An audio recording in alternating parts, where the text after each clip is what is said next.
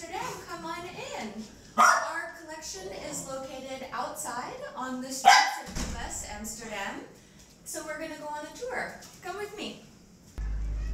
This piece is called Glory and was created in 2014 over 5 days by graffiti artist Pez and local Dutch master Danny Recall. It's a great example of street art's evolution from graffiti to urban art because of the high level of technical skill necessary to create this piece.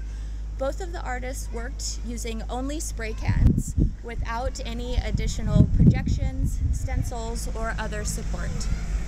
Pez, who's one of the artists featured in Banksy's movie Exit Through the Gift Shop, works in his traditional graffiti style in order to create the blue guacamayas around the central figure, which was created by Danny Recall.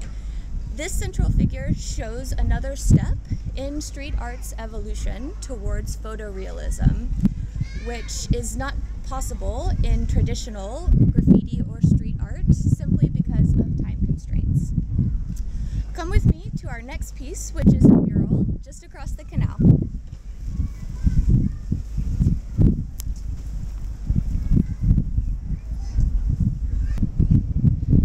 This is Destiny. It was created in 2013 by Scout.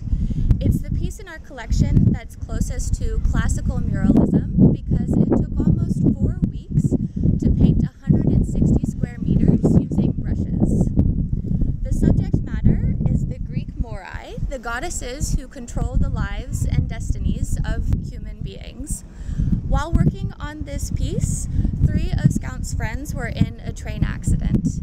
2 of them were killed and 1 of them was badly injured, including one of Scout's mentors.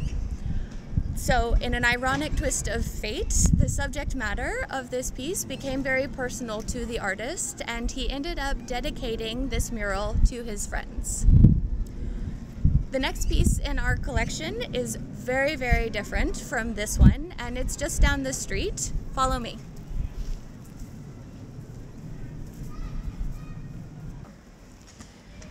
This piece is called Smile and was created in 2013 by Stinkfish. And it's one of the pieces in our collection that asks the viewer to question their perceptions, which is one of the goals of the museum. In this case, we ask the viewer to question the nuance between a smile and a grimace. The production method for this piece only took 2 days. The first day was used to create the black background and the yellow face, which was taken from a stencil from one of Stinkfish's own photos. The second day was used to create all of the colorful detail around, and that was done using spray cans. Stinkfish is known as a master of can control, and this particular piece is one of the best examples of true graffiti art in the collection. Welcome back to our HQ. Over the last 7 years, Sama has created a collection that documents the evolution of graffiti, from bombings, taggings, stickers, and paste-ups, into street art that also includes urban design, muralism, and urban art. We hope you've enjoyed this tour through our collection. This neighborhood is changing and evolving quickly. Thanks to urban renewal and gentrification, over the next 5 years, many of the pieces in our collection will be gone. Help us to preserve the legacy of this community, where we have used street art as a tool towards dialogue to talk about our identity and the evolution of our city.